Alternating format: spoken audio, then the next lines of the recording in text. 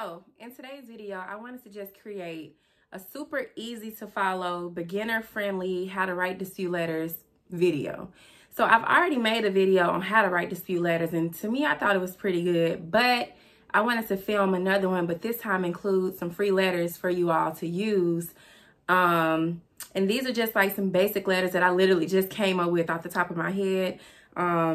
These are nothing like the letters that I offer, but they will still do the same thing. And I'm just really making this video just to show you how easy it is to create a dispute letter without adding all those extra laws and all those things up in there. It's really, really simple. This video will not contain like any follow-up letters or anything like that. This is just really getting you started. So hopefully this helps. Keep watching.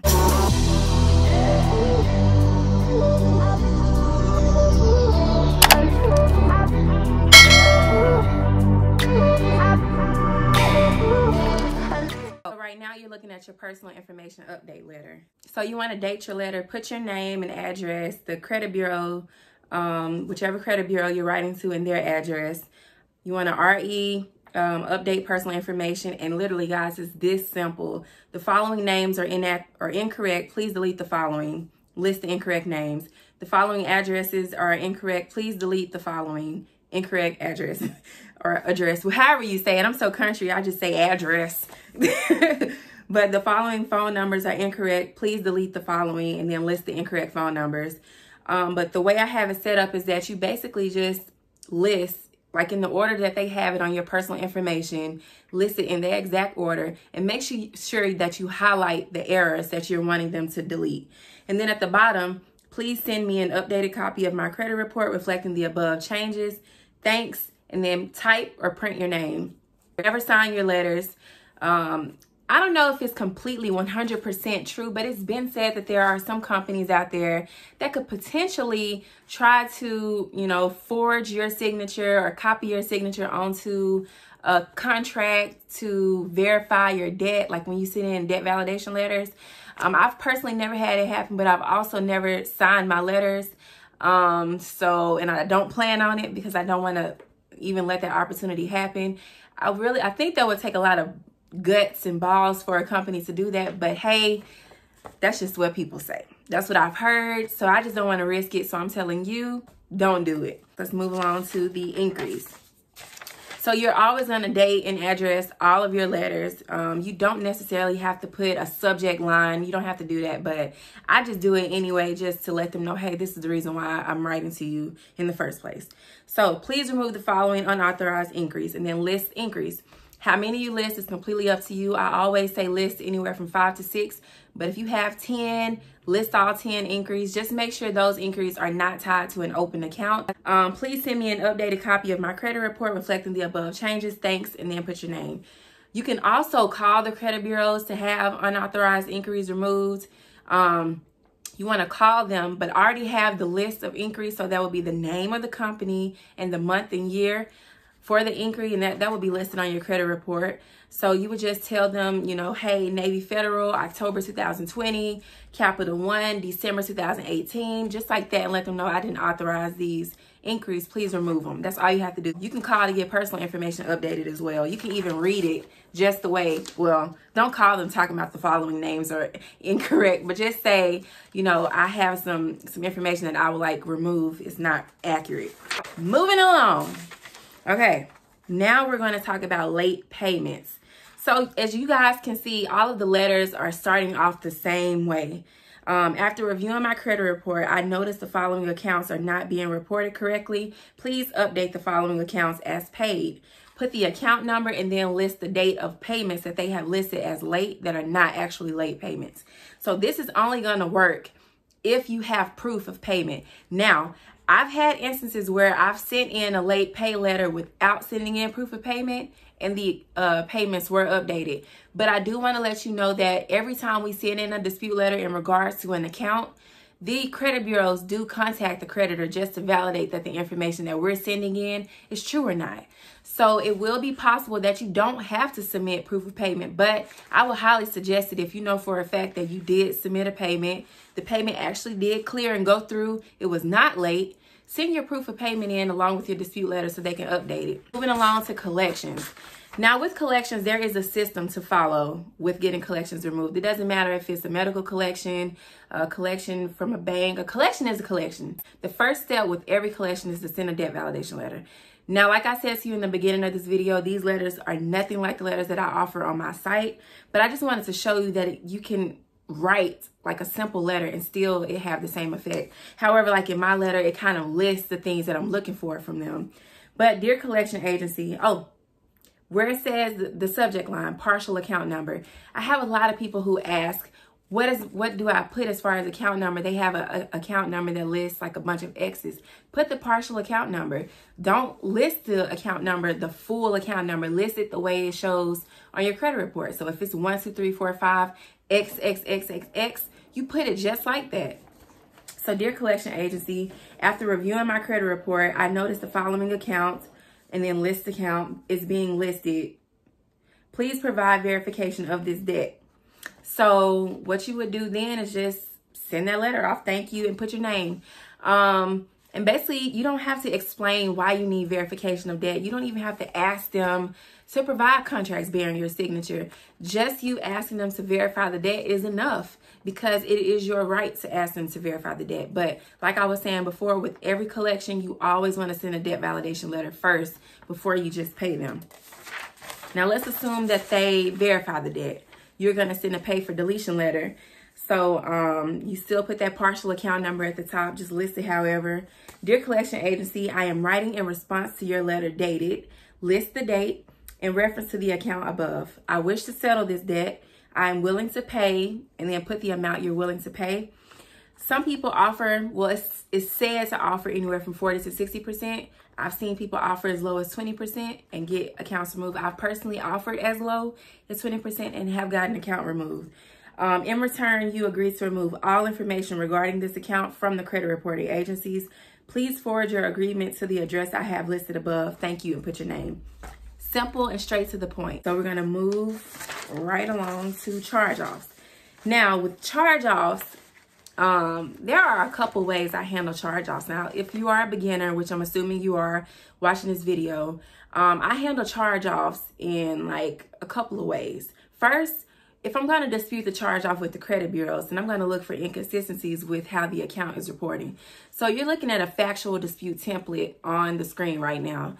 So basically what the factual dispute is exactly what it sounds like. You are disputing based off, you know, things that they don't have on your credit report that are listed inaccurately. You know, they're not facts. So if your account is being furnished by the same creditor, then the information should match across all three bureaus. But in the event that you notice that the account, there are inconsistencies, you will follow this method, you know, to get the account removed, because accounts have to be accurately reporting on your credit report in order to be there. And if they're not, you can use that as leverage to get the account deleted. Now, another way to get charge-off removed is to settle, especially if the debt is still with the original creditor. So what I would do is same, just like with the same pay to delete letter you saw, or pay for deletion, however you say it. You put the company's, the creditor address, not the collection agency or the credit bureaus. You're writing directly to the company. Dear name of company, I'm writing in response to your letter. Or you can say I am writing in reference to the account listed above.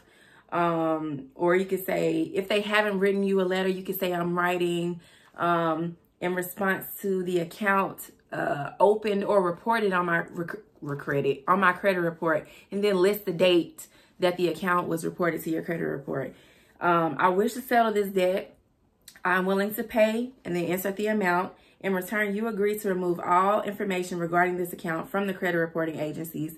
Please forward your agreement to the address I have listed above. Thank you, and print your name. And then that's it. So I would only recommend settling the account if it's still with the original creditor. But be mindful when you're disputing accounts that are charged off, because if it's still within the statute of limitations, you could possibly be sued. And it's just a possibility.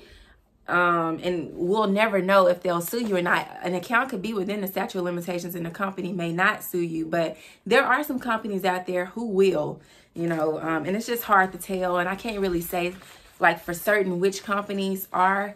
But just basically with charge-offs, if they're still within the statute of limitations, just kind of tread lightly. But, you know, you have to get the debt. I would rather you pay the original creditor than pay a collection agency, or allow the debt to not only charge off but be sold. So now you have a charge off and a collection on your credit report. So if you can work out something with the original creditor, by all means do that. All right, so moving along to public records. So I'm not gonna dive too deep. Like with bankruptcies, there's a process. There are steps you have to take in order to successfully get a bankruptcy removed. And it takes time to get bankruptcies removed. I'm not gonna lie to you. Nothing about removing a public record is easy.